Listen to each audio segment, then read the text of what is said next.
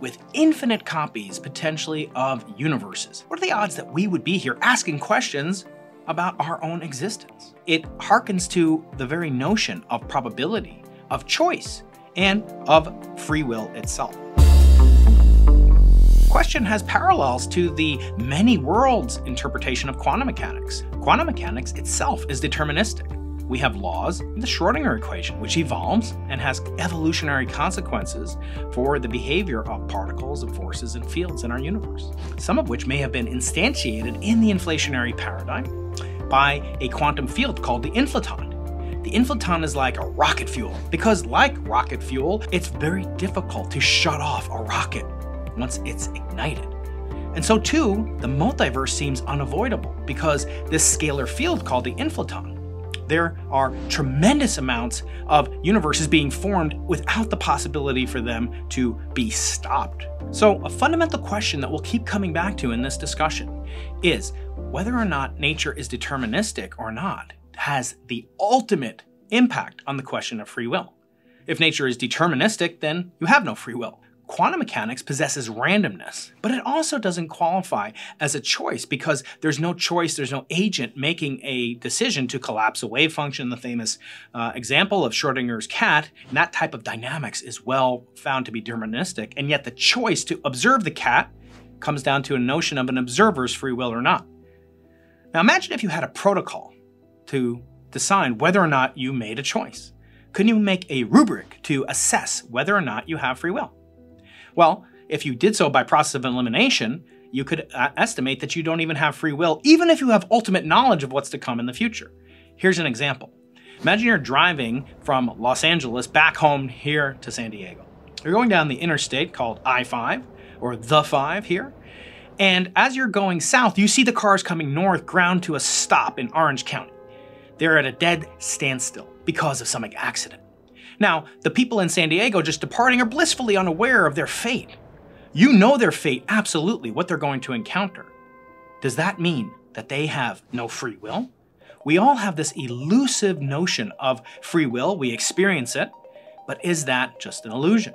Even if the multiverse scenario, the paradigm, more properly said, of the multiverse is true, does that really explain the notion of free will that we experience in our one observable, honest-to-goodness universe? For a long time, leading cosmologists such as Stephen Hawking and Alan Guth envisioned our universe as just one of countless island universes, some with constants very different than the universal constants that we enjoy, the speed of light, the strength of gravity, some with very similar properties of our observable universe.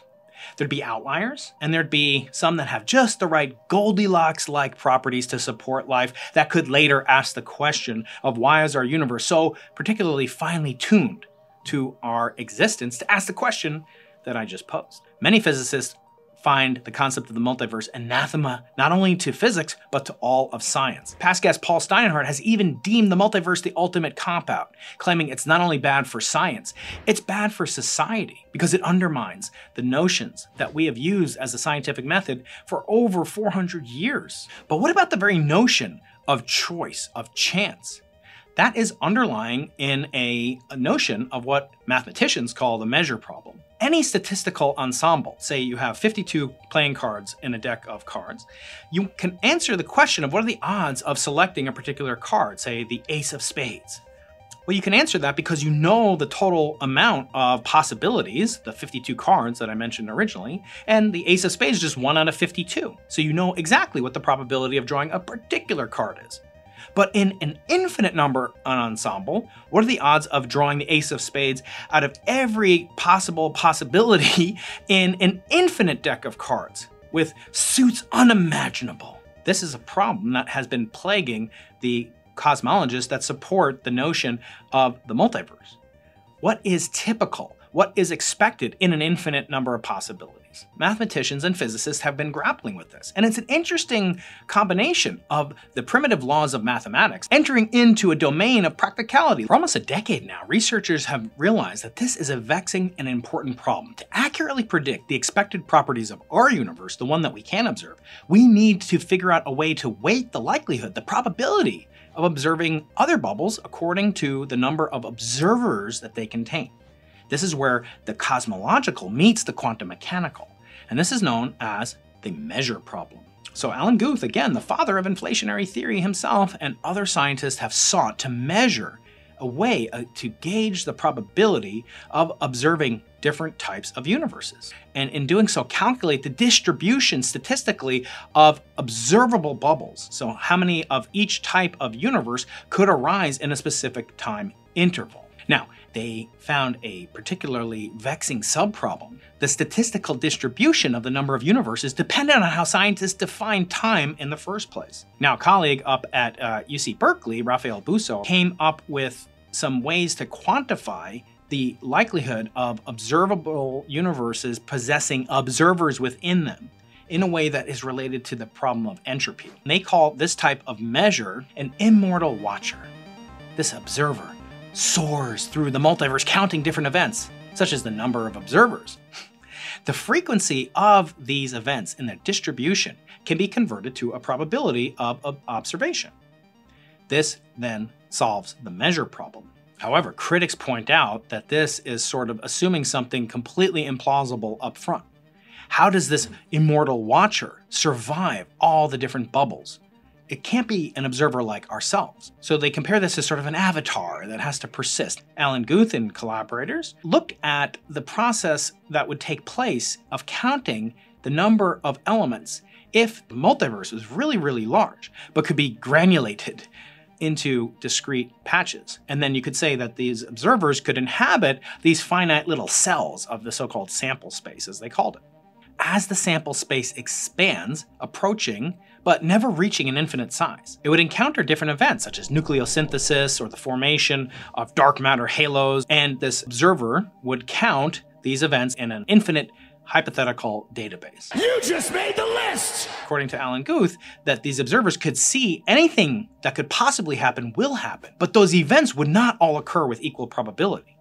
So you could have an infinite number of occurrences, but they wouldn't occur as likely for some scenarios as for others. So both the approach of the immortal watcher and this fictitious database, they seem kind of far-fetched. And we seem to observe a preference for things like protons to be the fundamental building blocks of matter, but not some hypothetical particle, my favorite particle, the crouton. The question is, how could you weight the probability of protons versus the fictitious croutons and their probability to be found? So there's a tremendous amount of speculation. And so it all has to come down to quantum mechanics at some level.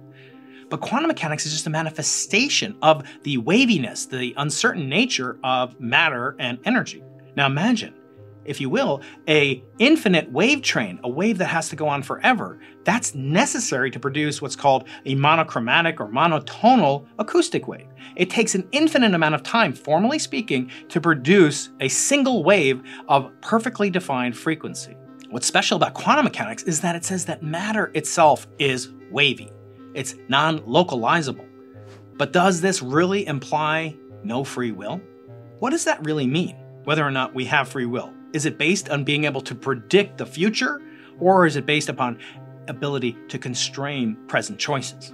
What if it's not something we can reconcile with the laws of physics, with quantum mechanics, or even with the laws of philosophy? Can we actually test whether or not we have free will within the bounds of a theory that talks about notions of choices, of quantum mechanical effects and causes thereof? So both the many worlds interpretation and the multiverse have things in common. They have a nexus of overlap, which is this problem of what does it really mean to define a probability to make an event. So Bousso looks at this problem and he homes in on a finite patch of the universe that he calls the causal diamond. Pretty cool concept. And he says that that is the largest swath accessible to a single observer, traveling from the beginning of time, if there was a beginning, to the end of time, if there is an end of time.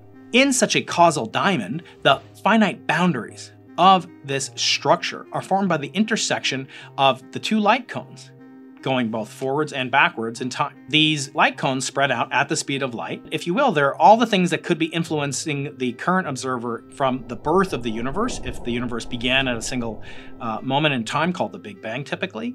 And if indeed it proceeds into the future, all the events are in the forward light cone that this particular observer, say yours truly, could influence going forward. Now, because of the causal diamond structure is finite, it avoids some of the infinities and formally avoids the measure problem.